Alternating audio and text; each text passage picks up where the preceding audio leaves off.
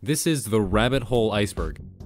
Google defines a rabbit hole as a bizarre, confusing, or nonsensical situation or environment. And this iceberg chart's got a lot of that. This iceberg chart has so much stuff on it, so much weird stuff on it, and that makes this iceberg chart kind of a hard thing to cover because there is so much stuff you could potentially talk about. You could pick pretty much any single one of the entries on this iceberg and spend an entire video just talking about that one thing. There is that much going on here. So the way I'm gonna do this is with each entry, I'm just gonna give you a rundown of the most important ideas, the most interesting aspects of the entry, and then move on. Obviously, I'm going to spend more time on the more interesting entries and spend less time on the less interesting entries. And as you can see, I'm not going to be able to cover this entire iceberg in just this one video. So this is going to be part one of a multi-part series, probably. And let me tell you, while doing research on this iceberg, I found myself on some of the weirdest parts of the internet. And while browsing these weird parts of the internet, it's important to keep my online identity anonymous and for my personal information to stay safe. And that's where NordVPN comes in, today's sponsor.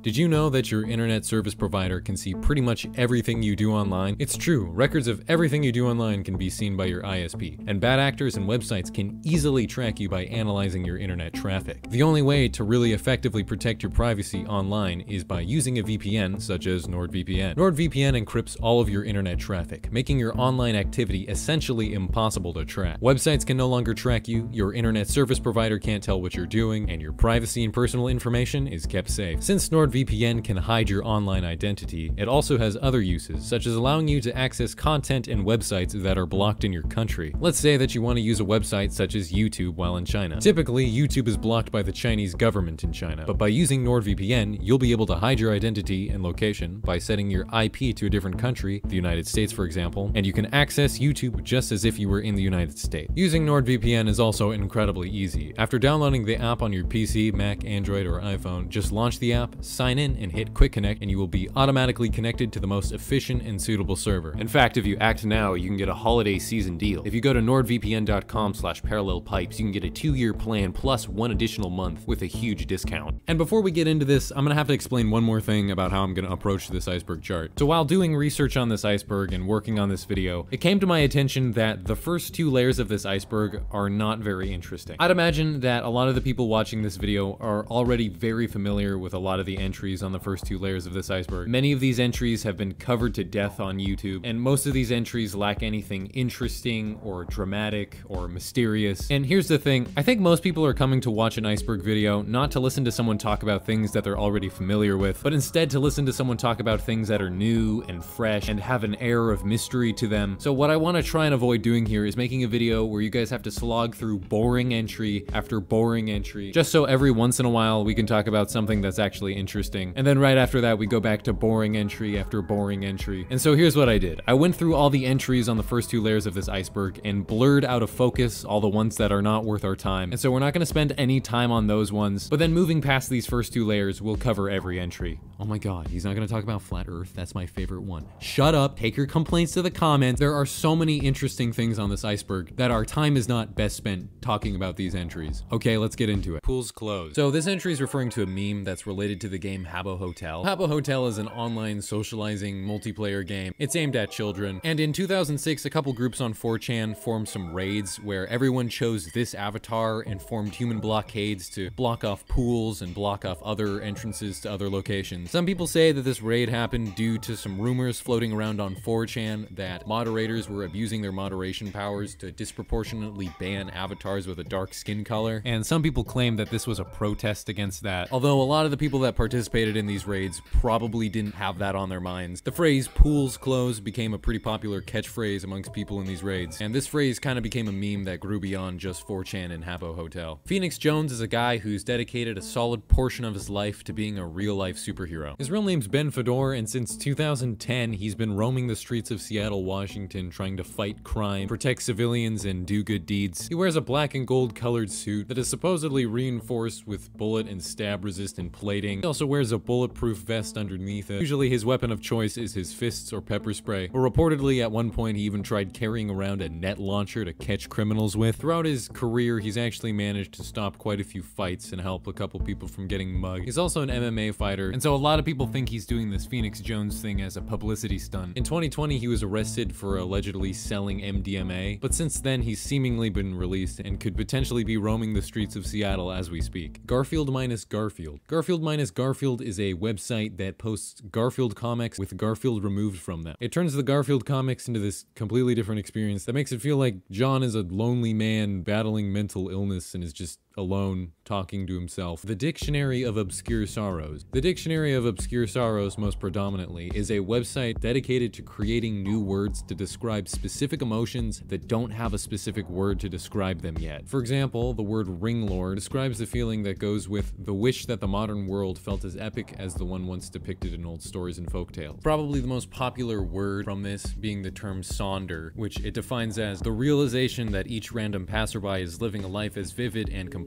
as your own, populated with their own ambitions, friends, routines, worries, and inherited craziness. Wikipedia deleted articles. So this is a Wikipedia page for Wikipedia articles that have been deemed unnecessary or weird or extreme, and when these articles are deleted, they're put on this deleted articles list. Probably my favorite ones on this list are Beware the Green Monkey, Inappropriate Touch Tuesday, and more information on this subject is available. ILookLikeBarackObama.com. ILookLikeBarackObama.com is a shitpost website about this guy that thinks he looks like Barack Obama. Hi, my name's Trevor and I look like Barack Obama. I've had lots of people stop me on the streets, ask me about taxes and healthcare and things like that, and I thought I'd create a website to clarify that I am, in fact, not Barack Obama. I'm not the President of the United States, so please, if you see me on the streets, don't come up to me asking if I'm Barack Obama. I'm not. He has bodyguards and dresses better. I drew all sorts of lines all over the images to make it look like facial recognition stuff. Notice how similar the lines are. It's not just a coincidence. We really look alike. Nowadays, this website's pretty much gone. If you try and visit ILookLikeBarackObama.com, you'll just get this page that has the definition of the term microaggression. I guess the guy who made the website decided to take it down because people were viewing it as a microaggression, or he started viewing it as a microaggression. Vermin Supreme is a guy who has run for president in every single election cycle since 1992. Some of the policies he campaigns on are legally requiring all Americans to brush their teeth, government-funded research into time travel, and providing every American with a free pony to help shift towards a more pony-based economy. He's a comedian and performance artist. He's ran under the Republican Party, the Democratic Party, and in the 2020 presidential election, he actually got 3rd place in the Libertarian presidential primaries, so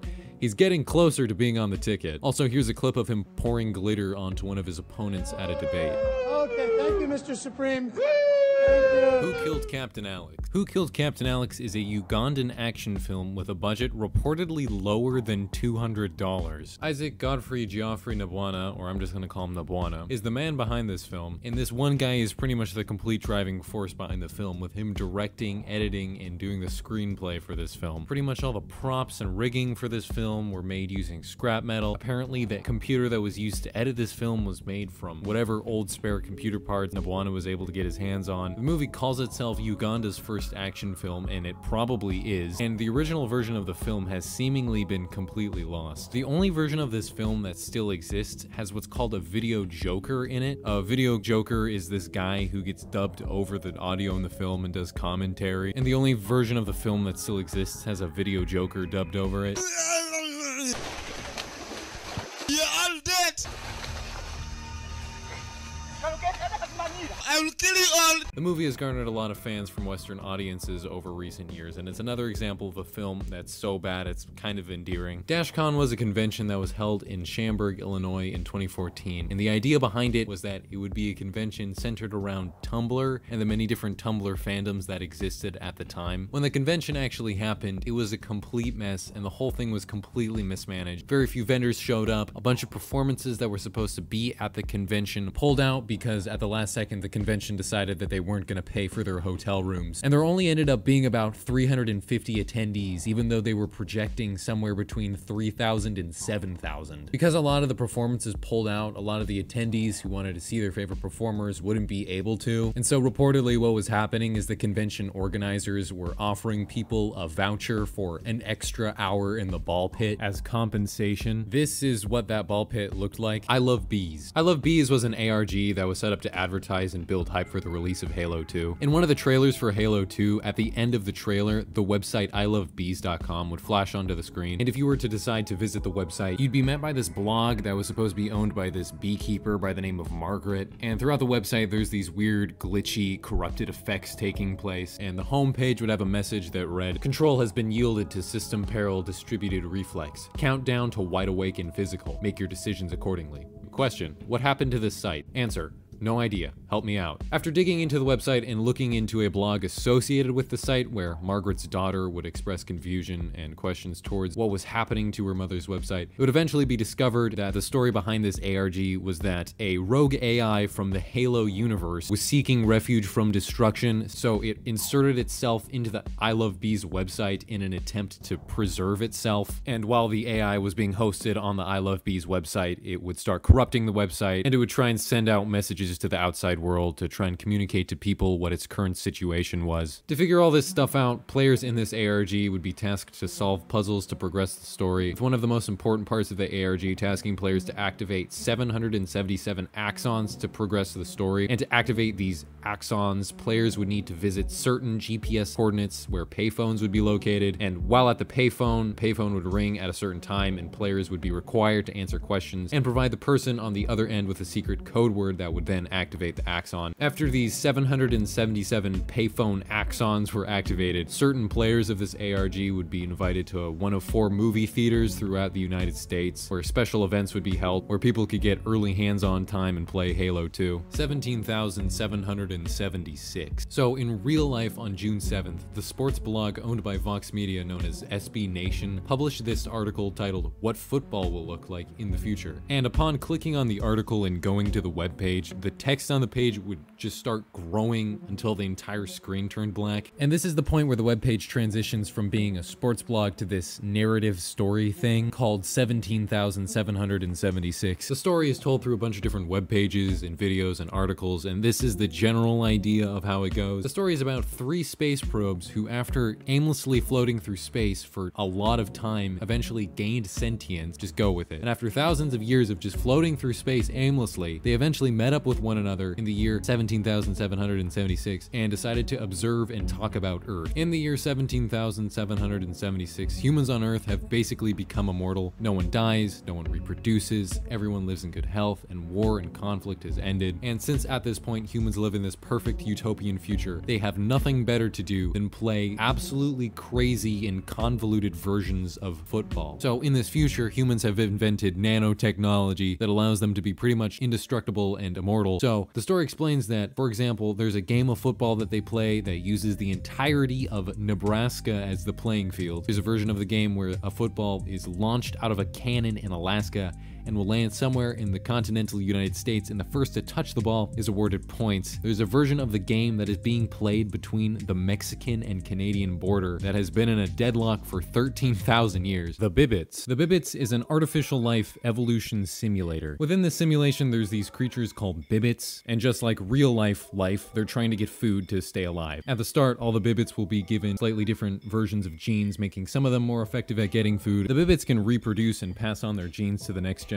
So through natural selection, the Bibbits will evolve to become much more effective at getting food, and it can lead the Bibbits to become really complex. The Bibbits are programmed to have brains that can evolve to have really complex behaviors. So as the simulation goes on, you'll start seeing Bibbits sometimes getting aggressive, you'll start seeing them hurting with one another, you'll start seeing them move in weird ways. Cyber ethnography. So ethnography is the study of people groups and their different traditions and moral standards, values, beliefs, social hierarchies, and dialects and stuff like that. So the idea behind cyber their ethnography is just like how real-life people groups have their own unique cultures and customs and dialects, online people groups do as well. So the idea being, for example, a furry role-playing group on Tumblr will probably have a different culture than that of a hate group on 4chan, and they will probably have a different culture than that of a Facebook group for moms. All these online people groups will have their own unique values, traditions, moral standards, and they'll all even have their own unique dialects to some extent. 2,222 card Yu-Gi-Oh deck. At the 2007 Yu-Gi-Oh! German Nationals, a guy entered the tournament with a 2,222 card deck. At the time, the Yu-Gi-Oh! Rule set didn't have a maximum deck size, so this move was actually technically legal. The whole point of the deck was to waste as much time as possible when going up against your opponent. This deck was also reportedly disproportionately made up of search cards, and in Yu-Gi-Oh! Anytime you use a search card, you have to shuffle your entire deck afterwards, and shuffling a 2,222 card deck takes up a ton of time. This deck was brought to the tournament by a guy by the name of Mike Sway. The deck was disqualified the second round of the tournament. A judge at the tournament determined that the deck could not be shuffled in a reasonable amount of time, and he requested that he drop out of the tournament, to which Mike Sway complied. Probably at least part of the reason Mike Sway did this was just to make a joke, but also at the same time, it was probably to put on display the flaws that were in the rule set at the time. At the time, there was no limit to how many cards your deck could have, so this was technically completely legal. A year later, Konami did make changes to the rule set, and one of the rules implemented was a 60 card deck limit, making this type of move now impossible.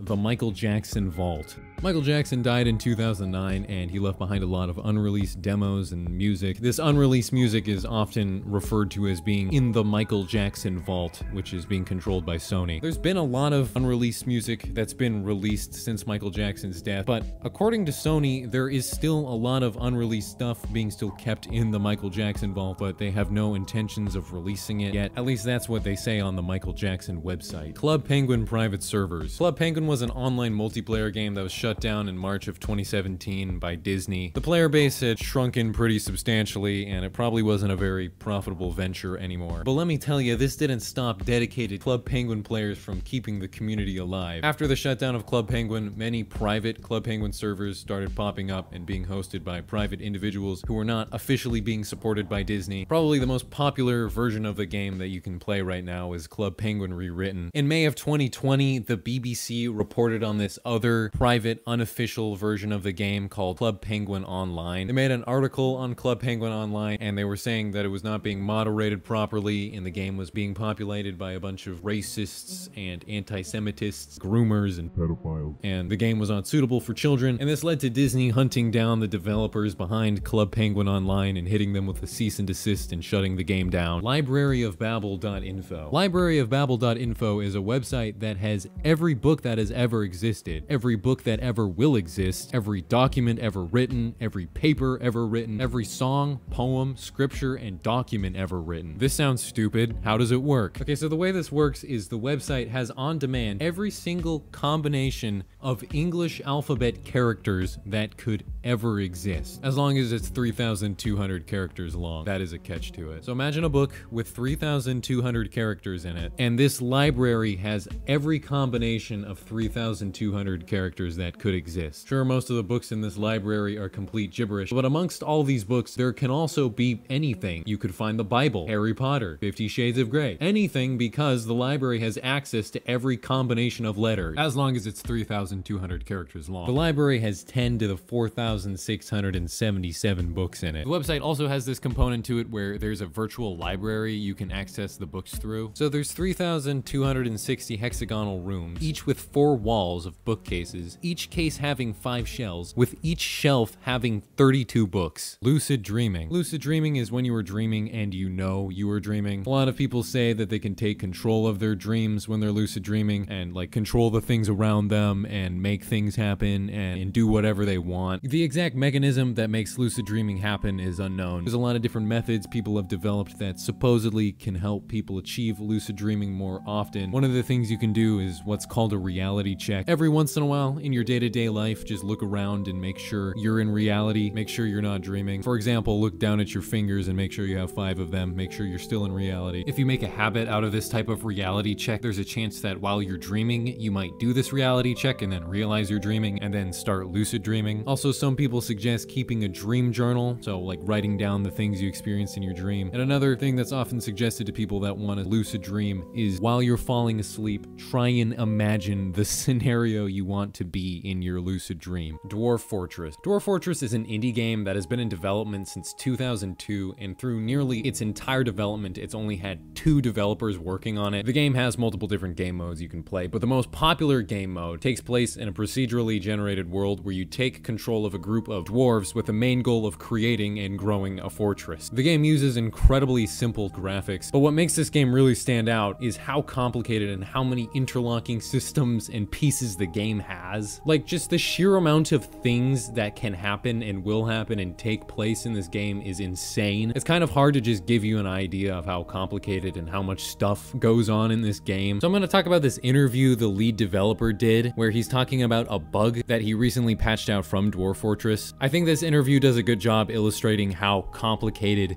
and complex things get in this game. Basically, what he does in this interview is he explains a glitch that they patched out from Dwarf Fortress. So what was happening is they recently added bartenders to bars in Dwarf Fortress, and what would happen is dwarves would come into these bars and the bartender would serve them a drink. And since like dwarves are kind of these ill-mannered creatures, there's a chance that they would just throw their drink on the ground, and their drink would explode on the ground and put alcohol all over the floor. And also at around this time, they made an addition to the game to where cats clean themselves like how cats clean themselves in real life. They clean themselves in the way where they're like licking their paws and then like wiping their face. And so what was happening is cats would come into the bar after dwarves had thrown alcohol on the ground, and the cats would walk through the alcohol and get it on their paws, and then they'd clean themselves, and in the act of cleaning themselves, they would get alcohol in their mouth. And the glitch was that this wasn't really planned for, and so there was a little bit of an oversight, so that whenever a cat was licking its paw when it had alcohol on it, it would be equivalent to having an entire drink of alcohol, and it would make the cats drunk incredibly fast, and they'd start suffering from alcohol poisoning, and they'd start exhibiting like one of the 7 different symptoms that they coded in for alcohol poisoning, and then there would also be a chance that they would die. I just think this interview and this whole situation just goes to show how complicated and how much stuff is going on at once in this game. The game has been in development for 19 years now, and they say it's not going to be done for another 10. There was a release of this game on Steam somewhat recently, but it's not really a true finished version of the game, and the developers of the game said the only reason they did this is because they needed money to pay for their medical bills. Dark Side of the Rainbow. This entry is referring to how if you play Pink Floyd's The Dark Side of the Moon album at the same time as The Wizard of Oz, the two will sync up incredibly well for some reason. The energy of the music follows the characters on screen really well, and sometimes even the lyrics of the music match up with what's going on screen. Some people think it matches up so well that there's no way this could possibly be a coincidence, so people speculate that Pink Floyd purposely made The Dark Side of the Moon album to fit with The Wizard of Oz. Members of Pink Floyd have been asked about this and asked if they purposely did this or not, to which they've always said that it's just a complete coincidence that their album matches up with The Wizard of Oz. Minecraft missing versions. So this is just referring to how some of the early versions of Minecraft were never archived, and as of now, they're actually missing. So for example, according to the Minecraft wiki, Java Edition Classic 0.0.19a_02 is missing. We're not really missing out on a whole lot on this update. Apparently the only thing that was changed during this update was glass changing texture from this to this. Bulwer Lytton Fiction Contest. This is a contest that is held every year by the San Jose State University to see who can write the worst opening to a book. There are thousands of entries to this contest every year, and the 2020 winner for the worst opening was Her Dear John missive flapped ambiguously in the windy breeze, hanging like a pizza menu on the doorknob of my mind. Best of Craigslist. This is a website that has a list of weird findings on Craigslist. Here's probably one of my favorite findings on this list. Category is general, and it's in the Detroit metro area. What it says on this listing is, want to watch a live birth on mushrooms. Hey there,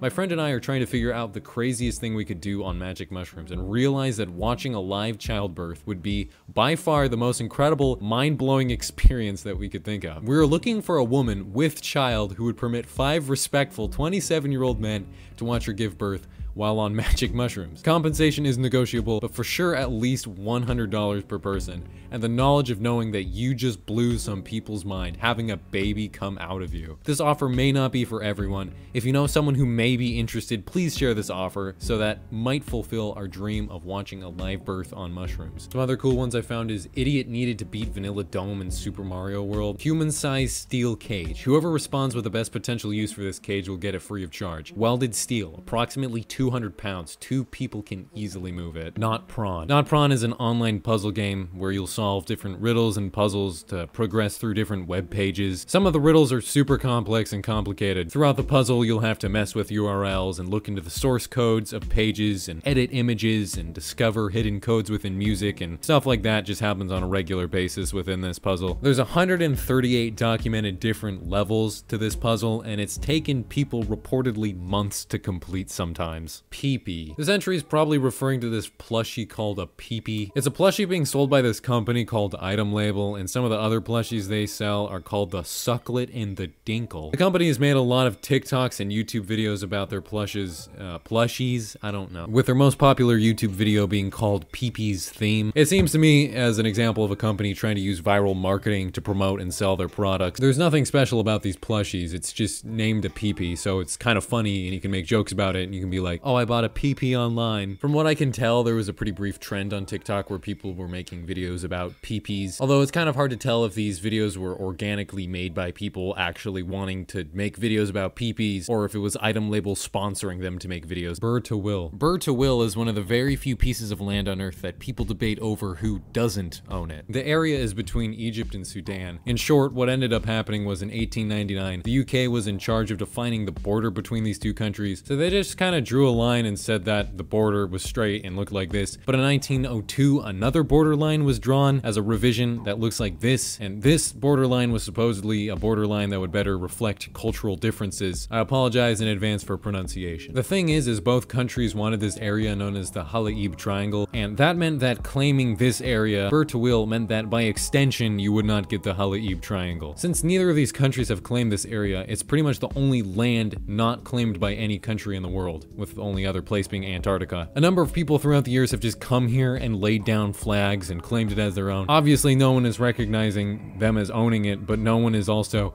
not recognizing them as owning it either. Luther Burbank. Luther Burbank was a botanist. He created over 800 different new types of plants. Through hybridization and artificial selection, he was able to create the plum cot, which is a half plum, half apricot, white blackberries, cactuses without pricks, a cross between tobacco and petunias, and even a type of plum that didn't have a pit in the middle. In fact, the potatoes that pretty much all fries and tater tots are made of come from a variety of potato invented by him, known as the Burbank potato. Lord Buckethead. Lord Buckethead is a character that comes from a 1984 parody of Star Wars called Hyperspace. This movie that it comes from really isn't that popular, and the only reason Lord Buckethead really has any prominence is because on multiple occasions people have dressed up as Lord Buckethead and tried running in the general elections for Prime Minister in the UK. Lord Buckethead's been played by quite a few different people throughout the years, and in 1987 Lord Buckethead ran against Margaret Thatcher for Prime Minister. He also ran for Prime Minister in 1992 against John Major, and even once again in 2017 he ran against Theresa May. He usually campaigns on such policies as turning Berkshire into a spaceport, but sadly he's never won over 0.01% of the vote. Northumbria. This entry on the Iceberg is kind of coming out of left field. As far as I can tell, this entry is referring to a pretty prominent writer in the Harry Potter fan fiction community. This person goes by the name of Northumbria, and according to this person's fanfiction.net page, he has written over 89 fan fictions for his Harry Potter extended universe. The Tramp Stamps. The Tramp Stamps are an alt-rock punk group that are often accused of being industry plants. Much of their presence on social media feels very artificial. It often feels like they're trying way too hard to appeal to Gen Z kids with their alt-punk aesthetic, and this becomes a really big problem, especially in the alternative punk community, because those type of people are really quick to call out posers. Basically, the idea is that this group is not made up of 3 girls who genuinely wanted to come together to make alt-rock punk music. Instead, it was some large music corporation that like artificially assembled these girls and artificially like devise them in a way to try and appeal to kids in the alt-rock punk community. There's a lot of weird suspicious things about them. The very first posts on their Instagram account are really professionally made, which is weird for a first-time thing. They've had a link tree from the very get-go. They've had a merch store from the very get-go. All stuff that a naturally forming band would probably not have. These are really only things you'd have from the get-go if you had some sort of backing from some large financial music group. People dug into the backgrounds of the band members in the tramp stamps, and all of them have a history of already working in the music industry. And also on top of all that, the way they act is really just artificial looking. It always seems like they're trying to use certain buzzwords to appeal to kids, but till this day, they still claim that they're not industry plants. Y2K, a postmodern RPG. This is an indie game that had quite a bit of hype surrounding it. It was released in 2019 on the PS4, PC, and Nintendo Switch, and most of the reviews of the game were pretty negative. Some of the dialogue was really bad, and the combat system was really slow, and the main character was not really liked by many people. And this game has a scene in it that is based off the death of Alyssa Lamb. Alyssa Lamb is a college student who went missing in 2013, and the last known footage of her comes from security camera footage of her standing in an elevator. In the video, she seems very on edge, she seems kind of irritated, she makes kind of unusual gestures as though she's trying to communicate to someone or something. This is the last known appearance of her until 2 weeks later, where her body was found in a water tank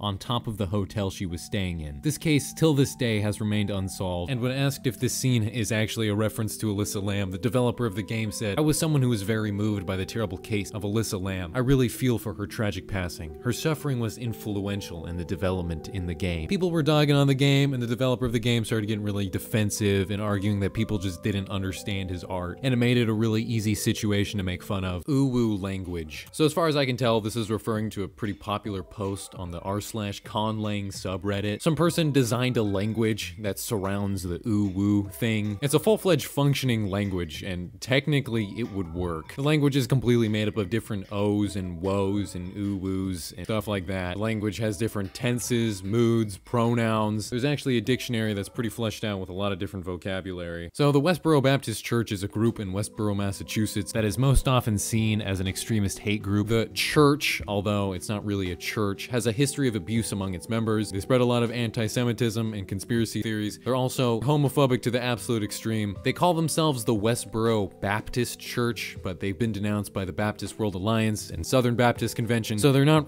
really recognized by anyone as true Baptists. Their extreme homophobia has brought a lot of press and infamy, and right next door, there is this house, the Rainbow House. This house was purchased and painted rainbow colors in 2013, and it's been there ever since. The buyer of the house said he did it as a way to combat the hate from the church, and nowadays it's a equal marriage rights museum. Biohacking. So the term biohacking is going to be a little bit hard to cover because it can refer to a lot of different things. The term biohacking usually means to manipulate your body in specific ways to make it perform at its maximum potential by using certain medications or certain practices. This can mean a lot of things though. Like for example, getting good sleep and diet and exercise are sometimes referred to as biohacks, which is kind of ridiculous because these are just general healthy lifestyle practices. I think when the term biohacking is used to refer to these kind of things, it's almost an attempt to try and use a buzzword to try to sell the idea of being healthy. There's also like a set of practices that are often referred to as biohacks. Like practices such as young blood transfusions and fecal transplants are often referred to as biohacks. A young blood transfusion is where you take the blood from a young person and inject it into an older person in the hopes of it slowing aging. There's not really evidence to suggest that this is an effective treatment. And a fecal transplant is where you take fecal matter from one person's gut and put it into another person's gut in the hopes of it bolstering their gut bacteria. And there is evidence to suggest that this procedure is effective. Or there's this practice called dopamine fasting that's also often referred to as a biohack. The way dopamine fasting is usually explained is dopamine is the neurotransmitter in your brain that makes you feel happiness. And so if you take a break from doing things that make you happy for a couple days, the idea is that you'll lower your brain's tolerance to dopamine. And so when you go back to doing things that make you happy again, since you've lowered your brain's tolerance to dopamine, everything will make you feel just even happier. There's really no evidence to suggest that this really works though. Biohacking's kind of a complicated entry on this iceberg because biohacking can potentially refer to a lot of different things that are kind of similar or are related to each other in some ways. Siva Gunner. Siva Gunner is a YouTube channel that at first glance just uploads soundtracks to video games. But with every upload, every song has something changed about it, or it has some sort of gimmick going towards it. The song might have the melody changed, or might be remixed or mashed up with another song. The main idea of this channel though is that the titles and thumbnails of each upload would lead you to believe that each upload is just some regular video game soundtrack. But once you click on the video and listen to the song, something about the song has been edited. It's been remixed, or it's been mashed up with some other song, or some meme has been integrated into it. What makes this channel work even better is there's a sister channel called Gilva Sunner that just uploads completely legitimate video game soundtracks with no gimmicks. So it makes this situation even more confusing because people that don't understand the joke get confused between Siva Gunner and Gilva Sunner. My Immortal. My Immortal is a fan fiction that is sometimes talked about as the worst fan fiction of all time. It's this Harry Potter fan fiction where a goth girl by the name of Raven goes to Hogwarts, and in this alternate reality, there's basically two cliques of kids at Hogwarts, those cliques being goths and prep kids. The goth kids have a rivalry with the prep kids at Hogwarts, and the main character Raven is a love interest of Draco Malfoy. The grammar is awful and the spelling is bad, and the writing tries really hard to have a quirky sense of humor. It's so bad that a lot of people speculate that it's satire. No one has ever been able to track down the original author of this fanfiction, and the original version of the story has actually been deleted from fanfiction.net, so only copy and pasted versions of this original story exist, and some people think that parts of the story that exist right now have actually been modified from the original version. Some people think the last two chapters in the current versions that exist were not actually part of the original story, and also certain segments of the story at the start aren't real. Probably my favorite quote from the book comes from Voldemort in chapter 9. Then all of a suddenly, an horrible man with red eyes and no nose and everything started flying towards me on a broomstick. He didn't have a nose, basically like Voldemort in the movie, and he was wearing all black, but it was obvious he wasn't gothic. Martin Cabello. Martin Cabello is his online personality who's pretty popular on TikTok and Instagram. He looks like a pretty unassuming guy, but whenever he talks, it's just crazy, sometimes barely coherent ramblings. Hebrews what? The key tones needed to heal your bones. Ketones.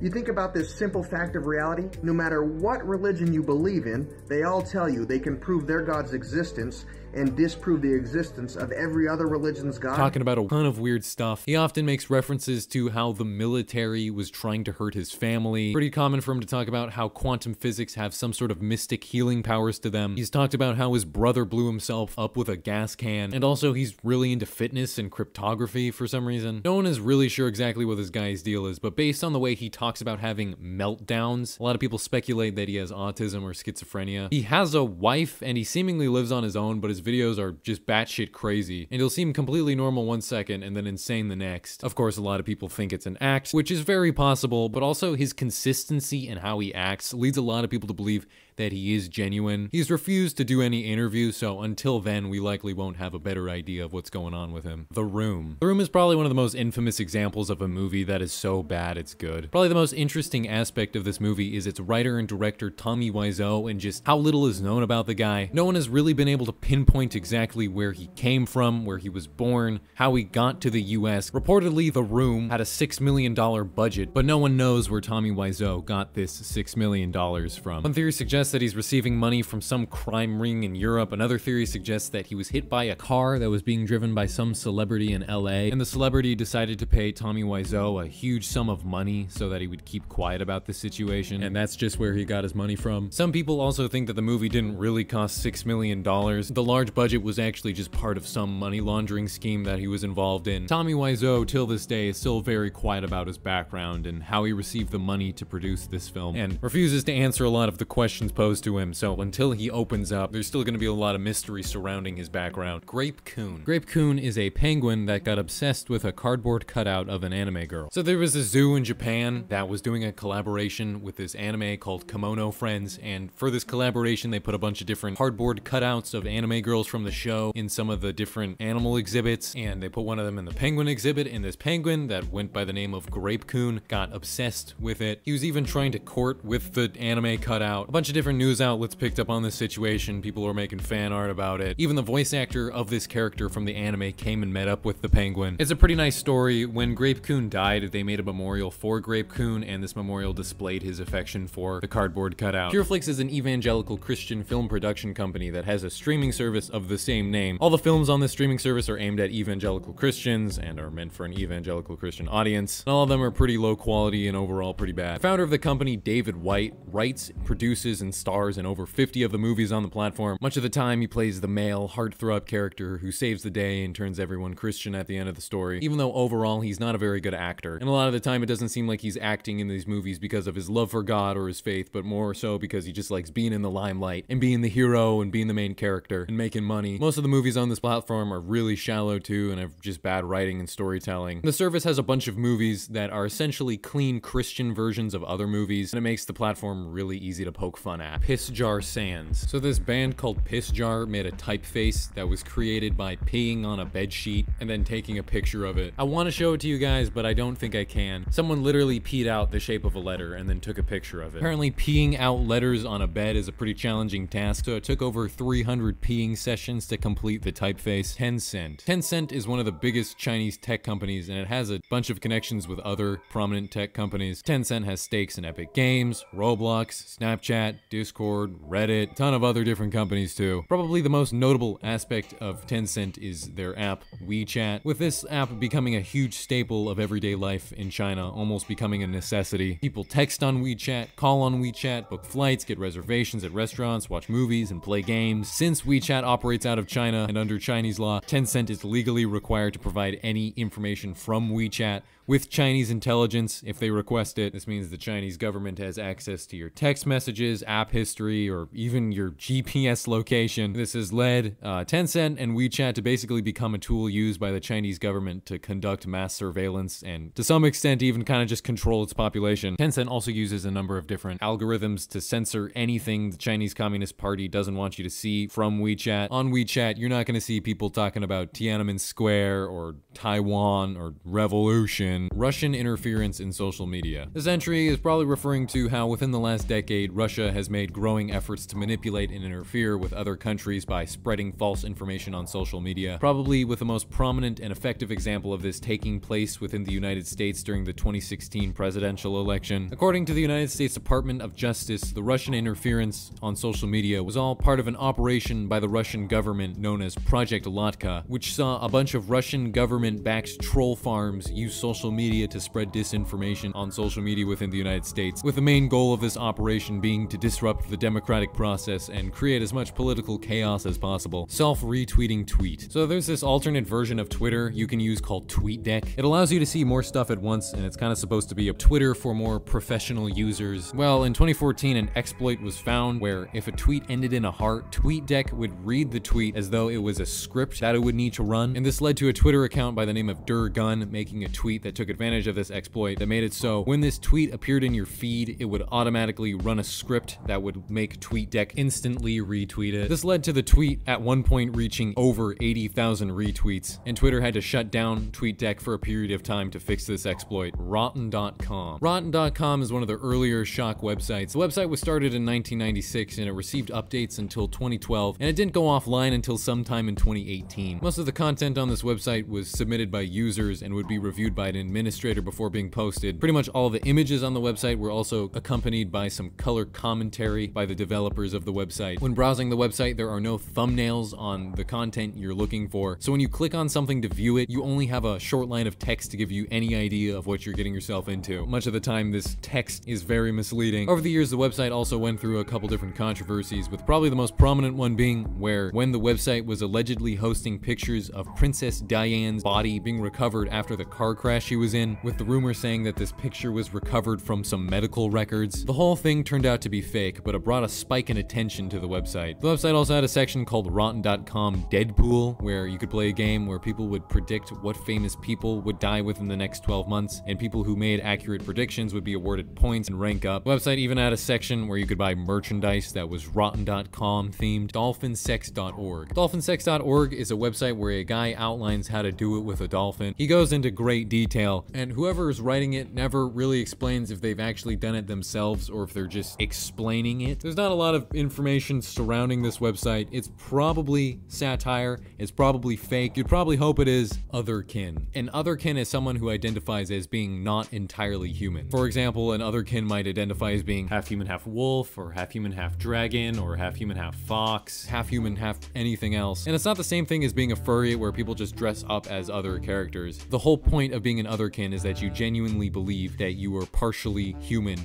part something else. The most mysterious song on the internet. In March of 2017, a user on this website called Spirit Radio posted a snippet of this song, asking people if they could identify it. It was just a short snippet, and the person who posted it claimed that they recorded it sometime between 1982 and 1984 off of a German radio station, and they had been looking for info about the song ever since. Since then, people have been able to identify what radio station it was being played on, and even full versions of the song have been recovered, but still no one knows what band was behind it, when it was recorded, where it was recorded, stuff like that. So there's still a lot of mystery surrounding it. So this is one of those things that you just can't really talk about on YouTube right now. This entry is a pretty prominent conspiracy theory. It's not very obscure. If you want to figure out what it really is just a Google search away. But due to a lot of the things surrounding it, you just can't really talk about it on YouTube right now. I don't want to risk this video getting flagged, so we're gonna move on. Hong Kong 97. Hong Kong 97 is a game that for a long time was shrouded in quite a bit of mystery. The game takes place in China during the handover of Hong Kong from the United Kingdom back to China, and in the game you play as a close relative of Bruce Lee, and you've been tasked by the Hong Kong government to kill the entire population of China. And you also have to combat a resurrected zombie version of Deng Xiaoping. The game is ridiculously hard, it's pretty much broken, and it's gained a cult following. Also, the death screen of the game has a picture of an actual dead body, and for a long time people couldn't identify where this picture was from, until people eventually discovered that it's actually a picture of a war victim from the Bosnian War. The game had a bootleg release in Japan in 1995. The game was originally made for the Super Nintendo, but it was never officially licensed by Nintendo. So upon its initial release, it only reportedly sold like 30 copies on bootleg cartridges. For a long time, the lead developer of this game, Yoshihisa Kurosawa, never answered questions about this game or never wanted to do interviews about this game because, you know, people had a lot of questions about it. Until eventually he just came out and said that the whole point of the game was to make the worst game possible as kind of a way to make fun of the gaming industry. Catastrophe Crow. Catastrophe Crow is a ARG about a lost N64 game. Basically, the story behind it is that during the 90s, a lot of money and time was being dedicated towards the development of a game called Catastrophe Crow, but after budget cuts and people leaving development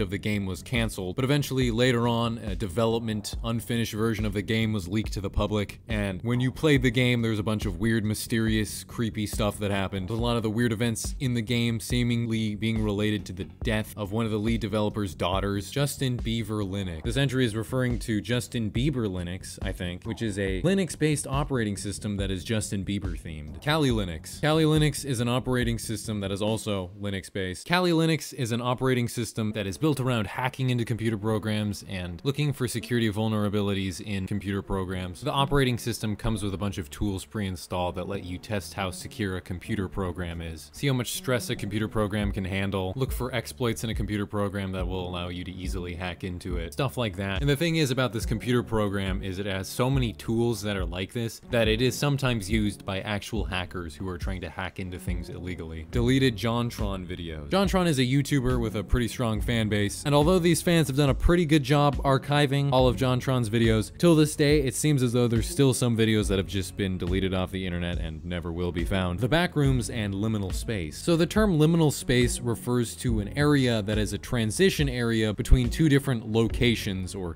states of being. And within recent times, pictures of liminal spaces have become a pretty popular thing, as a lot of the time they can give off a pretty unsettling or eerie vibe. But nowadays, the term liminal space is kind of just used to describe any picture that gives off that certain eerie, unsettling vibe that comes from pictures that seem somewhat familiar, but you can't quite place your finger on it. The Backrooms is probably one of the most popular examples of a liminal space picture. This picture is of some old, defunct office space that looks very familiar and it totally feels like you've been there before, but something about it just feels kind of off and unsettling. Wikipedia, unusual articles. This is a Wikipedia page that lists a bunch of other Wikipedia pages that are unusual. Some of my personal favorite pages are Kentucky Meat Shower, Coffee Enema, Trout Tickling, Worm Charming, Frog Battery, and How Now Brown Cow, Kiwi Farms. Kiwi Farms is an online forum or website that is dedicated to targeting and bullying certain individuals. The website was originally called the Quickie Forums, the CWCKI forums, and it was almost entirely dedicated to just harassing Christian Western Chandler. Within recent years, the website has rebranded to Kiwi Farms and has moved on to target other people beyond Christian Western Chandler. Nazbol. This is an ideology that combines both national Bolshevikism with Nazism. A lot of people considered it a joke, but nowadays, in some cases, it isn't. Bug bounties. A bug bounty is basically when a tech company will pay you money to find a bug or exploit in their software for their company. Google actually has a page with a chart on it that will show you how much they will pay you if you find certain types of bugs in their software. For example, this graph by Google says that if you find a bug that allows you to do remote code execution in an application that permits taking over a Google account, you could be awarded over $31,000. Phineas Gage. In 1848, an American railroad construction worker by the name of Phineas Gage was involved in an accident while working on the railroad. Phineas Gage was working in a group of men who were blasting rock to prepare the roadbed to have railroad tracks put down. Setting a blast at the time meant boring a hole into the ground, pouring blasting powder into the hole, and then patting down dirt or clay with a metal rod on top of the blasting powder. While working, Phineas got distracted one time and looked away while he was patting down the blasting powder, and the blasting powder ignited, exploded, shot the metal rod up out of the hole and through the left side of the frontal lobe of his brain. The thing is he survived the injury even though he literally had a giant metal rod driven through his head. In fact, some reports say that after the rod hit him, he fell to the ground, had some brief convulsions, and then was just able to stand up, talk, and even walk away. After his injury, the early stages of his recovery were pretty bad, with reports by his doctors saying that he had some speech problems, and even went semi-comatose for a period of time. But eventually, he was able to regain control over himself almost completely. Phineas Gage's memory was pretty much unaffected by the accident, and his intelligence wasn't really affected by the accident either, but reportedly his personality had changed largely after the accident. Prior to the accident, he was often described as hardworking and responsible and mild-mannered, but after the accident, his personality was often described as being the exact opposite of what it once was. He became really disrespectful, he had complete lack of forethought, he was never embarrassed, he was incredibly vulgar, he had no respect for social norms, and reports by his friends and acquaintances said that he no longer had the same personality and seemed like a completely different person. This case for a long time played a large role in the idea that the brain's role in personality is huge, and that specific parts of the brain carry out specific tasks, and damaging specific areas can have specific mental effects. In more recent years though, Phineas Gage has become more of a medical folklore rather than an actual medical study, as many people now believe that Phineas Gage's personality changes were exaggerated and misrepresented by reports. In fact, in Phineas's later years, he moved to Chile and became a stagecoach, where he reportedly regained a lot of his social skills. His personality kind of went back to normal and made a very remarkable recovery. Maps and no maps. A map is someone who is a minor attracted person. Most people say that the term originates from Tumblr and it was an attempt for pedophiles to try and insert themselves into the LGBTQ community. The idea kind of being that the LGBTQ community is all about being accepting of different sexualities, so be accepting of my sexuality. I'm attracted to kids. The prominence of the map community is really overblown. There's not a lot of people out there that are actually identifying as maps, but it's kind of a good thing in general that as a society we're just not very tolerant about stuff like this. It was a really popular topic for commentary YouTubers to cover for a while, since it's a topic that's so easy to make fun of. InfoWars. InfoWars is a far right-wing news website. The website regularly pushes conspiracy theories, stuff about the New World Order, chemtrails, weather control, poison in your tap water, that type of stuff. And probably the focal point of this website is the talk radio show hosted on it, called InfoWars, hosted by none other than the living meme Alex Jones. We're not gonna have Pepsi with baby flavoring in it.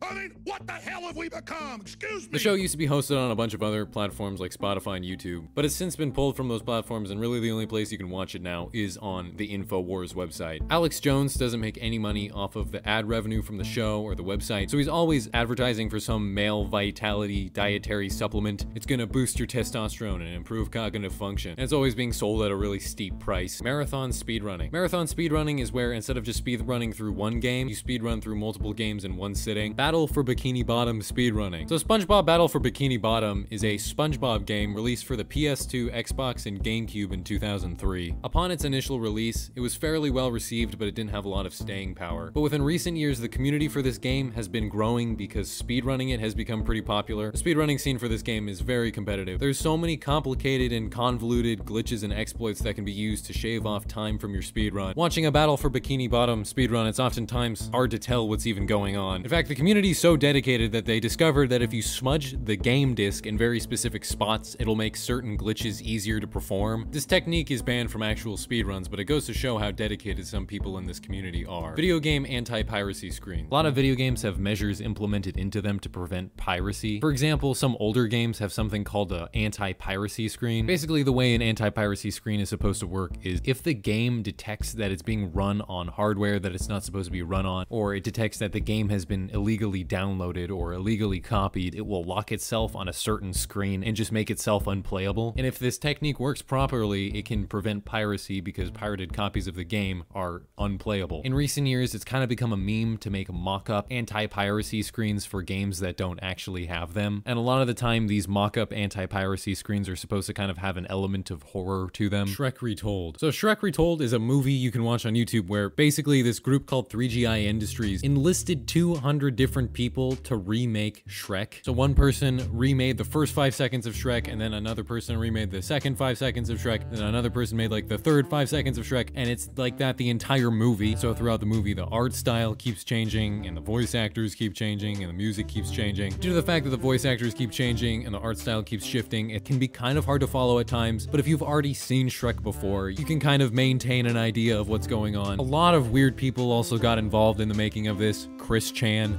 Anthony Fantano, Siva Gunner, that guy that made those SpongeBob anime opening videos. Darknet Market. Since the Darknet can provide anonymity to pretty much anyone who uses it, there's been quite a few markets and stores set up on the Darknet that sell a number of illegal things that you'd never be able to find on the ClearNet. It's not uncommon for Darknet markets to sell things such as illegal firearms, drugs, counterfeit passports, counterfeit money, and a number of other illegal things and services. And also due to the illegal underground nature of a Darknet market, it's not uncommon for them to just be a scam to scam money out of you, or they might even be a honeypot trying to catch you trying to do illegal shit. YouTube in the last hour. This is kind of a weird entry on the Iceberg. What I suspect this is referring to is if you search up a term on YouTube and filter by uploaded in the last hour, you can find some really weird results. PetiteTube.com. So this website has a very misleading sounding name. This is basically just a website that shows you YouTube videos with very low view counts. The website selects videos with never more than like 30 views and just shows them to you. And using this website, you'll sometimes find some really random and obscure stuff. Sam Hyde. So Sam Hyde is kind of a comedian. He's in a comedy group called $1 Million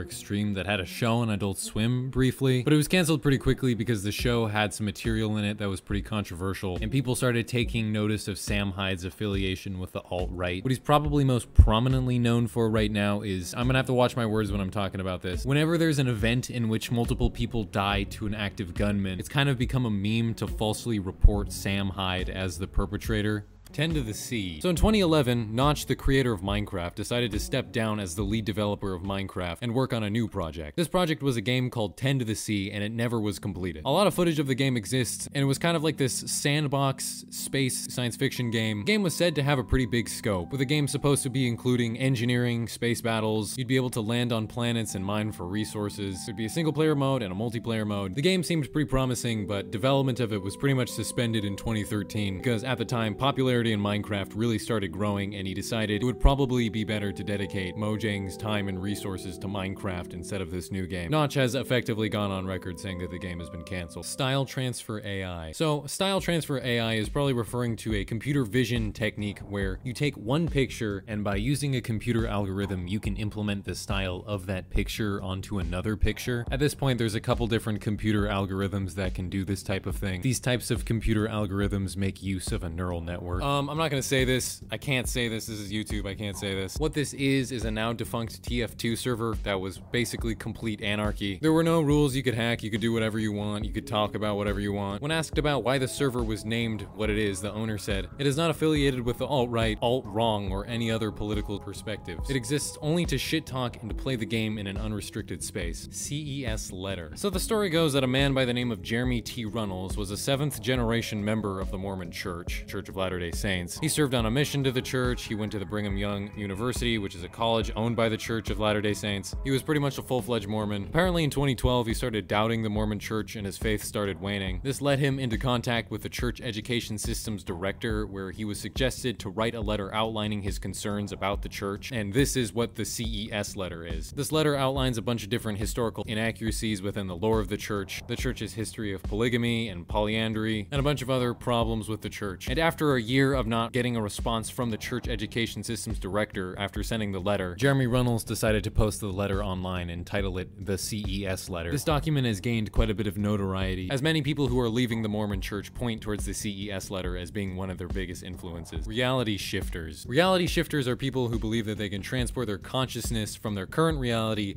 to whatever reality they want to. Many reality shifters claim that they can reality shift to wherever they want to, their favorite anime or whatever. Some people think that reality shifters are taking part in some form of lucid dreaming, while others believe that reality shifters are literally shifting their consciousness to another reality. Of course, there's little scientific evidence to directly back up reality shifting, but a lot of people like to point to a report by the CIA that was made in 1983 about something called the Gateway Experience. This document, called Analysis and Assessment of the Gateway Process, is really dense and is kind of a mix of science and pseudoscience. There's so much stuff covered in this document, but the main idea is that if you're able to get the brainwaves in the left hemisphere and right hemisphere to synchronize with one another, it can lead to an altered state of consciousness that is free from physical reality, and your consciousness can escape the restrictions of time and space. This is referred to as the Gateway Experience, and it can be achieved through meditation while listening to certain audio tracks, these audio tracks being called the Gateway Tapes. A lot of reality shifters will point towards this document as being evidence that reality shifting is real. This document is very odd, and it's kind of hard to know what to take away from it. It's kind of surprising you don't see more people talk about this. This is one of those things that I'm thinking might need a video of its own. AMC TV Breaking Bad extras. As far as I can tell, this is just referring to extras from Breaking Bad, clips that were taken during film and production, bloopers, stuff like that. You can find them on YouTube. I can't tell if I'm missing something here. Nothing about this really seems to be a rabbit hole. The Sandlerverse. This is an idea that all the Adam Sandler movies are connected within the same universe, or they take place within the same universe. Throughout a bunch of Adam Sandler movies, there's weird connections you can find. For example, in the Adam Sandler movie 50 First Dates, there's this character named 10-Second Tom, and his joke is that he has a 10-second memory. And this character also shows up in the movie Blended, so there's a connection there. Also in Happy Gilmore, Chubbs Peterson falls to his death, but later in the movie Little Nicky, he is in heaven, so there's a connection there. It's really convoluted, you gotta suspend your disbelief, but it's kinda there. Digital Homicide Studios. Digital Homicide Studios is a video game developer that has a pretty bad reputation for asset flipping, or making games that would be considered asset flips. Much of the content in a Digital Homicide Studios game is not content that they actually made. Instead, much of the time, the character models or the music or sometimes even the gameplay mechanics were made by some other third-party company, and Digital Homicide Studios just buys these things and then kind of glues them together into what they call a game, and then they sell that. And most of the time, this practice results in a game that is not good. The company also has a reputation for suing anyone who criticizes their games, with the company suing a game reviewer by the name of Jim Sterling after he poorly reviewed one of their games. And of course, due to the poor quality of these games, Steam users were leaving a lot of negative reviews of these games, and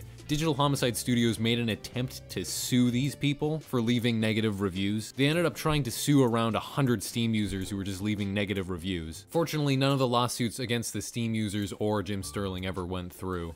I am God. This is referring to an old 4chan thread about a guy who has a computer that has a virus on it that claims to be God. This whole thing started when someone made a post on 4chan's paranormal board. Hi X, I used to browse here a lot a few years back, but I haven't stopped in for some time. A friend of mine recently had to send his computer into the shop because he thought he had downloaded some kind of virus. At the same time, he kept telling me about weird stuff that keeps happening to him in his house. The main one is he's been having issues with both lights and his television turning either on or off when he knows that he left them the other way before leaving the room and returning. He hasn't actually witnessed them going out, but they're always opposite of how he left them. From what I heard, the only real thing that he noticed being up with his computer is that he kept finding image and text files in his downloaded folder that he had never knowingly downloaded. Long story short, this got me thinking, do you think it could ever be possible for some sort of paranormal entity to either fuck with your computer, or maybe even could the computer be the original source of whatever is fucking up his house? Then eventually the original poster of this starts posting pieces of an image that he says he found on this computer. They've just been mysteriously appearing on it, and people start piecing together these images, and it makes this face, and there's also an encoded message that goes with it that says, "I am God." It's a pretty popular ARG, and it got a lot of different message boards on 4chan involved.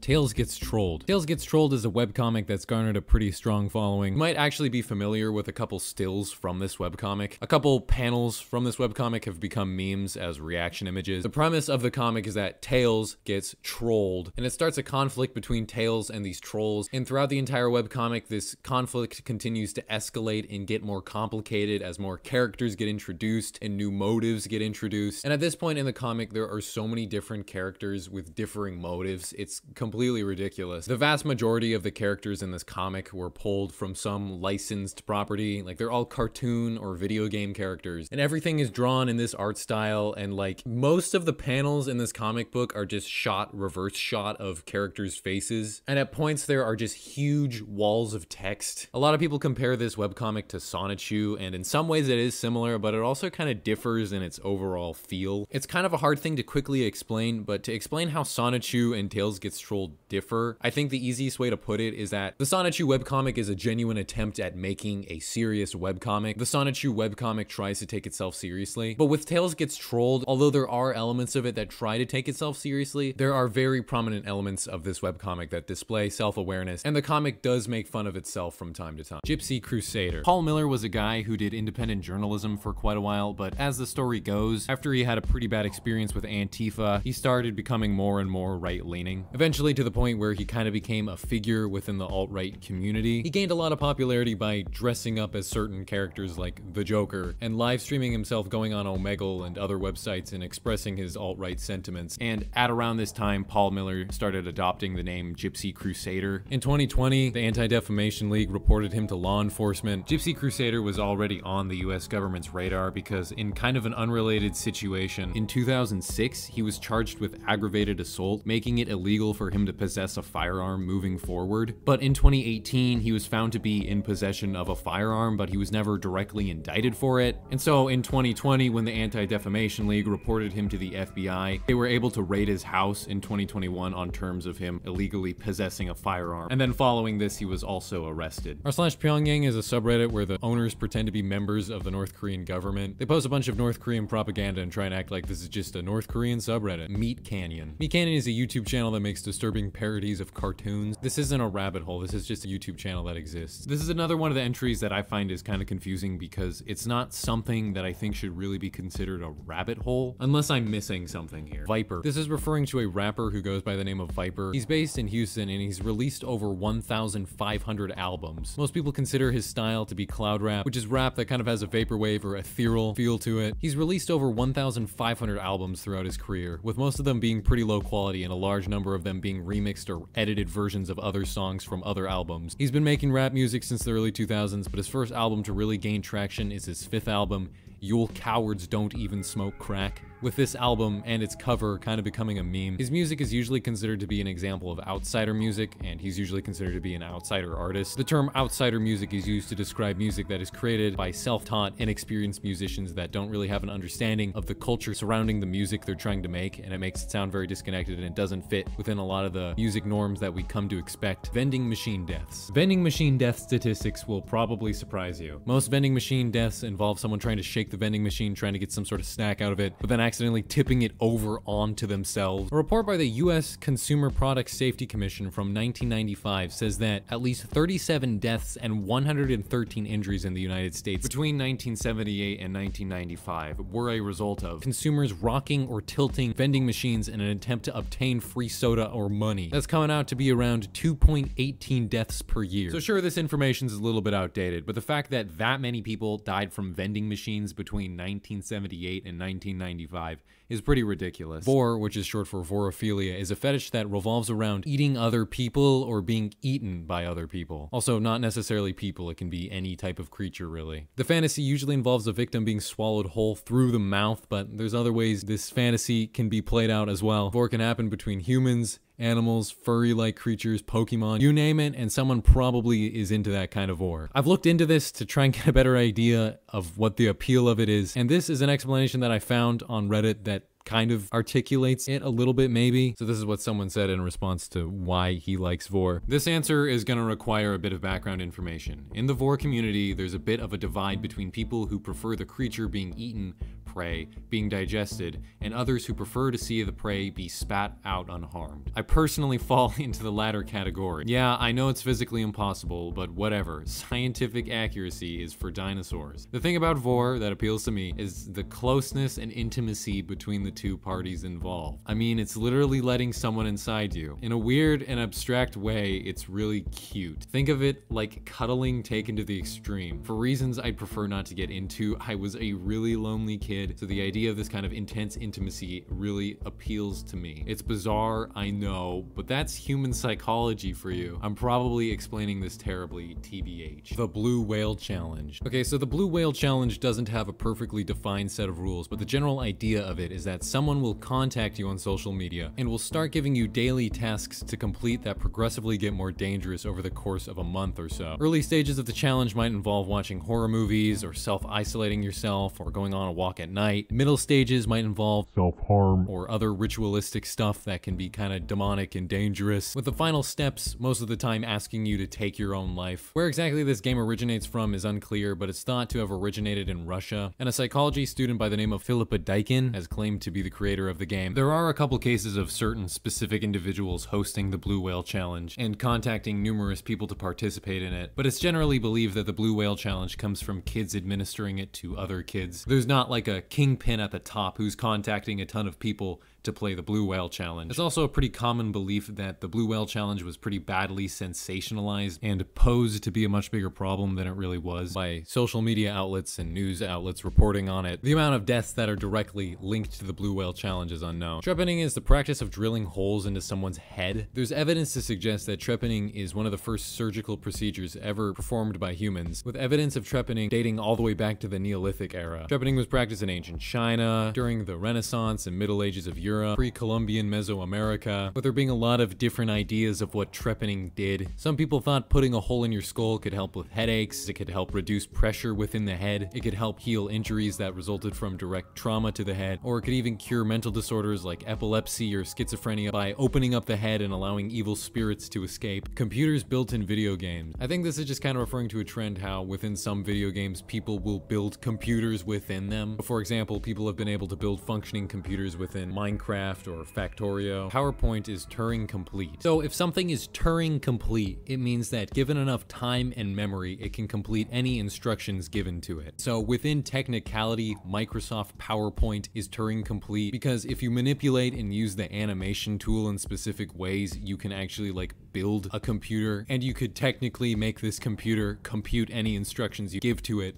therefore making it Turing complete. $378,012 EVE Online battle. EVE Online is a multiplayer game where you can spend real-life money to buy in-game weapons and spaceships. According to most news outlets who loved covering this expensive online battle, this $378,012 EVE Online battle lasted around 14 hours, and both factions in the battle saw enormous losses in their ships. This number, $378,012, is an estimate given based on how much money it would cost to buy the in-game ships that were lost, but it's also likely that many of the ships were bought through in-game grinding and not spending actual money to buy them. Kleptography. For the sake of time, this one's going to be simplified pretty heavily. First, we gotta establish what cryptography is. Cryptography is the study of encrypting information using algorithms into encrypted versions of themselves that are no longer readable, and using keys to unscramble and decrypt the information, making it readable again. Cryptography has a ton of different applications, but it's basically the thing that makes it so people can't steal your credit card number number, and so people can't hack into your Facebook account. Kleptography specifically refers to a technique where a backdoor is installed into the crypto system that would allow someone to steal information from the crypto system, such as the key. They could use this key to break the crypto system. It's a very shallow example of how it works exactly, but to truly explain it, I'd also have to explain a ton of different jargon,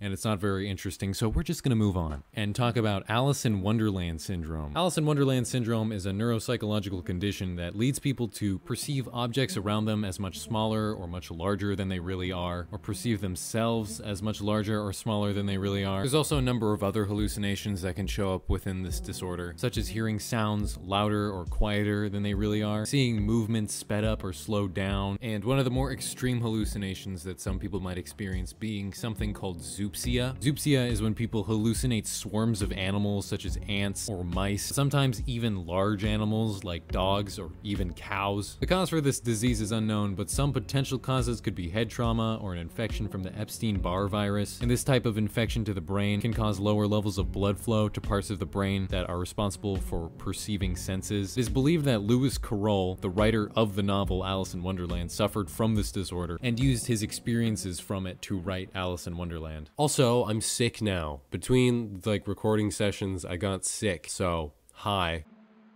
Anonymous versus the Church of Scientology. This is referring to how in 2008, a number of people on 4chan organized some protests against the Church of Scientology. At the time, people were making a lot of anti-Scientology YMNTD websites, and a lot of these websites would use logos and service marks that the Church of Scientology technically had copyright ownership over. And the Church of Scientology really did not like these anti-Scientology websites being up, so they issued a cease and desist to YTMND for using copyrighted material from the Church of Scientology without their consent, even though much of the time the copyrighted content that's on these YMTD websites is well within fair use. So for these reasons, plus the other really weird controversies the Church of Scientology is involved in, some groups of people on 4chan organized some protests against the Church of Scientology. Here's footage from March 15th, 2008, where apparently around 200 people showed up and protested in front of a Church of Scientology location in Philadelphia. Shoe nice. So this is referring to a YouTuber who, during the early days of YouTube, was able to grow a following by just kind of eating random stuff, and that was his gimmick. Over the years, though, his fan base has been dwindling as the content he produces isn't really keeping up with what's popular right now and what succeeds on YouTube right now. And he's also been involved in a number of different controversies. He kind of scammed a person who was making thumbnails for him. He had a Patreon where he was asking for money to help solve world hunger, or at least that's what the Patreon said on it. Most people think that the money he got from this Patreon he just ended up spending on alcohol and food. Also, just recently a controversy came up. He might have been engaging in activities with someone who is very much not old enough to be engaging in activities with him. I'm being very careful with my words here. Please be merciful, YouTube. I'm not saying anything that goes against the guidelines. He's had problems over the years with YouTube deleting his channels for violating guidelines, and so he's had to switch his main channel a couple of times now. Firefest. So Firefest was a luxury music festival that took place on the Bahamian island of Great Exuma. The idea of this festival is that people would go to this island for a couple weekends, they would stay in expensive villas and eat expensive food. The organizers of Firefest claimed some pretty prominent names would be performing for it. They said Pusha T was gonna be there, Blink-182, Lil Yachty, Ondish, Major Lazer. But upon people actually arriving to this festival and paying for $12,000 tickets, the festival was a complete disaster. The organizers did not put up villas, instead they put up what were literally disaster relief tents for people to stay in. There was no gourmet food. They were being served just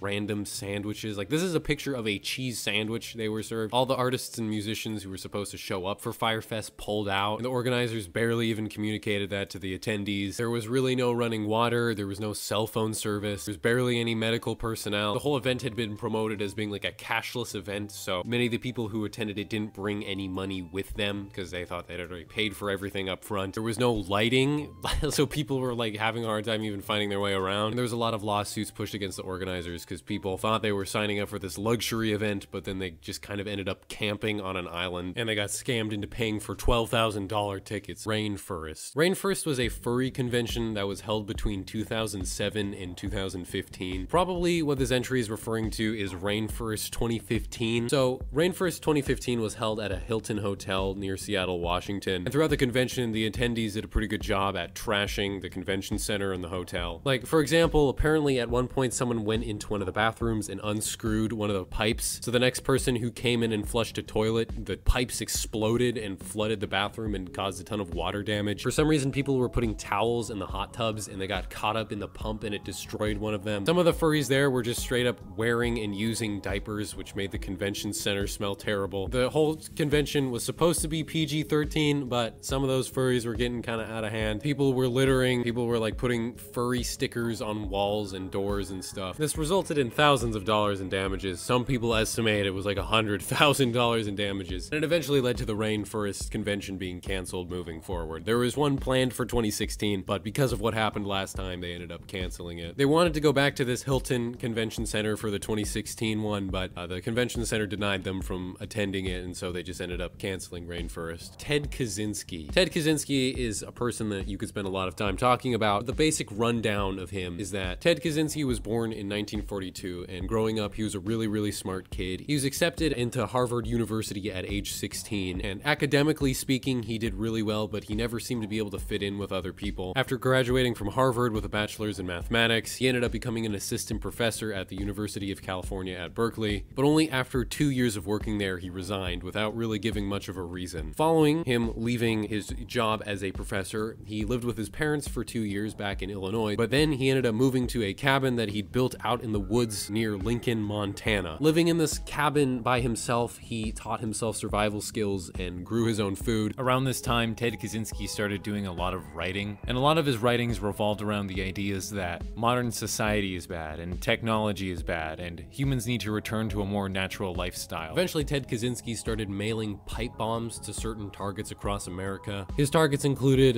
some executives at American Airlines, professors at universities, a guy who was a lobbyist in the timber industry, and a couple other people. Eventually, he sent a 35,000-word essay to a couple media outlets, and he said that if his essay wasn't published, he would continue his bombings. This essay actually was eventually published in the Washington Post, and this is what is referred to as the Unabomber's Manifesto. The essay talks about how modern society is terrible and technology is going to lead to humans' downfall, and we need to look for a more natural lifestyle and leave technology behind. Following the publication of this manifesto, Ted Kaczynski's brother, David Kaczynski, started gaining suspicion that his brother might be the Unabomber and the person behind the bombings. David then went on to report his suspicions of his brother, Ted Kaczynski, being the Unabomber, and it led to an investigation by the FBI, and it eventually led to Ted Kaczynski's arrest. Phantom limb syndrome. Phantom limb syndrome is a condition where people feel sensations from limbs that they no longer have. Sometimes the sensations they feel is pain, but also a lot of the time it's just other non-painful sensations. It isn't 100% known why this happens, But at this point, it seems like the general consensus is that it has to do something with a miscommunication between your brain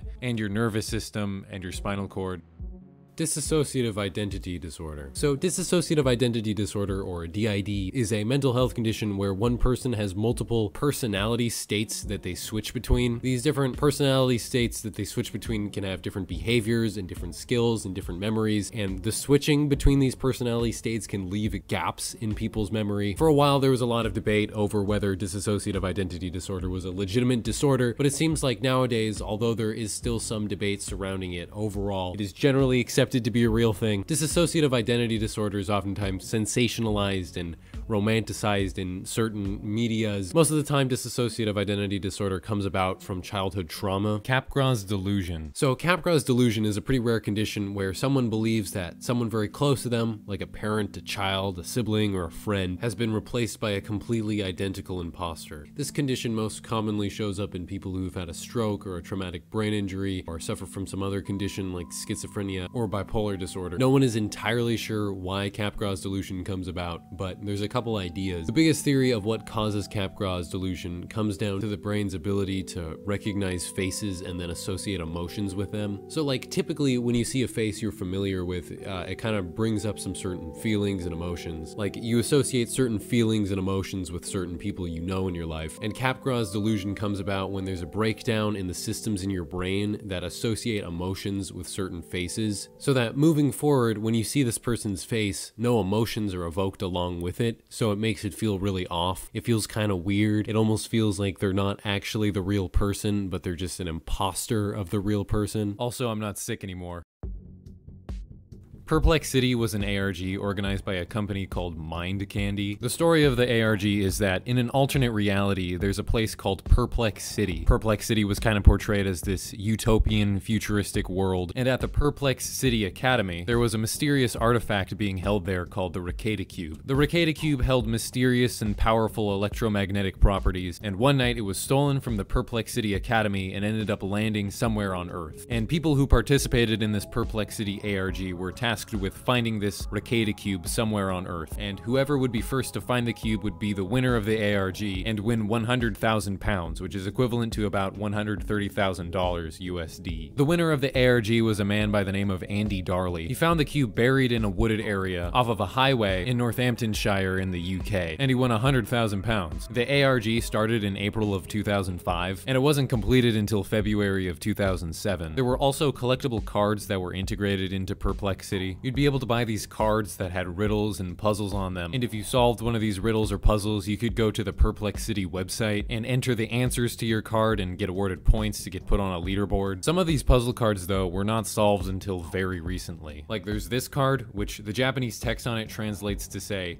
"Find me, Satoshi," and the puzzle literally requires you to find this specific guy, and people weren't able to find this guy and solve the puzzle until early 2021. Deep sea creatures. The deepest parts of the oceans have really extreme conditions. There's extreme water pressure, little to no light, and so the sea life that resides in these really extreme conditions sometimes seems kind of weird due to the adaptations that they've developed to survive. There's this creature that's been named the Bathyphysa conifera. It's categorized as a siphonophore, so it's in the same animal group as coral and jellyfish. There's the Yeti crab that lives off of hydrothermal vents. There's the spotted handfish that's an Australian deepwater fish that uses its hand-like fins to kind of walk across the sea floor. There are giant isopods. There are bioluminescent jellyfish. It gets pretty weird. Tessie. So this entry is referring to a YouTuber by the name of Playmate Tessie, who's been involved in a long list of different controversies. She pretty infamously made fun of cancer patients for being poor. She's gone on record abusing her cat a couple times. She also just kind of has a tendency to call people poor as an insult. She's really obnoxious. She's really easy to make fun of. She's kind of an internet punching bag in that way.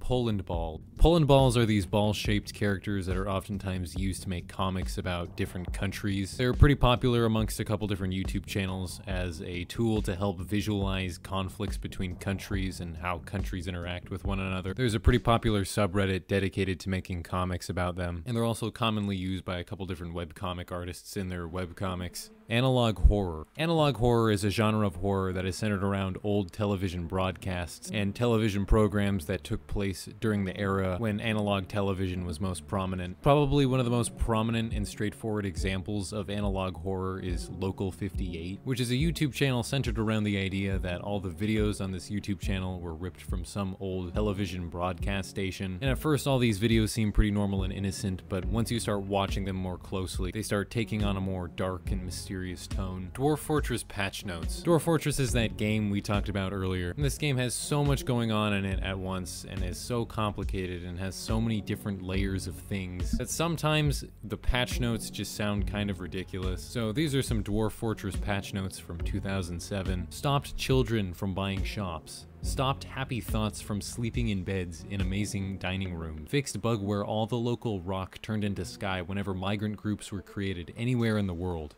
Made semi-megabeasts get along better with their cave friends. Fixed a problem with blood hanging in the air. Your Name the Hedgehog. So making Sonic OCs has been a very popular thing for many years now. And it's to this point where there's this joke that if you type in your name in Google followed by the Hedgehog, you'll probably find a Sonic OC that's based on your name, just due to the sheer volumes of Sonic OCs that are out there. Charles Fort is an American writer and researcher who was born in 1876, and he spent much of the latter half of his life writing and researching about events, phenomena, and things that could not be fully explained by accepted science. His most popular books are dedicated to documenting scientific anomalies. The term Fortean is named after him, and it's used to describe events and phenomena that cannot be explained by known science. Examples of Fortean phenomena are sky quakes, Marfa lights, crop circles, cryptids, for example, you know, Bigfoot, alien sightings, alien abductions, UFOs, stuff like that. Bart Kira. Akira was a Japanese animated film that was released in 1988, and it was both critically and financially successful, and it's often regarded as a very influential film within the realm of anime. The film is based on a manga from 1982 that is also very successful, and an artist by the name of James Harvey was able to start a project where he organized a bunch of artists to remake Akira with Simpsons characters, and they call the project Bart Kira. It took 4 years to recreate all 6 volumes of Akira with Simpsons characters. Most people think it's actually done pretty well. So Simpsons Wave is kind of a genre of video that pairs vaporwave, lo-fi music with footage from The Simpsons. Exactly what Simpsons Wave is kind of hard to pin down, because in some circumstances, Simpsons Wave is pretty clearly a satire. It is kind of trying to make fun of internet culture. You know, pairing The Simpsons with vaporwave is a little bit of a ridiculous concept, and I think in that way, it's kind of trying to make fun of the ridiculousness of internet culture in general. But also, at the same time, under some circumstances, it doesn't seem to be a very satirical thing. There are a lot of videos on YouTube that display Simpsons Wave-like properties, and there are some with a lot of views, and at least some of these viewers probably get genuine enjoyment out of Simpsons Wave. They are genuinely enjoying it for what it is. They're not enjoying it because it's this ironic thing that they can laugh at. And because Simpsons Wave is in this position where it's kind of a joke and not a joke at the same time, it can be kind of hard to pin down exactly like what the nature of it is. Cooking with hoarders. So there used to be this YouTube channel called Masao Kiss, where this guy who lived in this completely rundown, dilapidated apartment that kind of looks like something a hoarder would own, would make kind of like cooking tutorial videos. The thing is though, a lot of like the techniques he'd use to cook were just really weird, and he'd do things in really weird and stupid ways. Like for example, there's this one video where he's cooking with a pot of oil, and then the pot of oil catches on fire. And so what he does is he picks up the pot of oil and then he sets it down in the middle of his kitchen while it's flaming. And then with the flaming pot of oil sitting in the middle of his kitchen, he walks over and turns off the TV,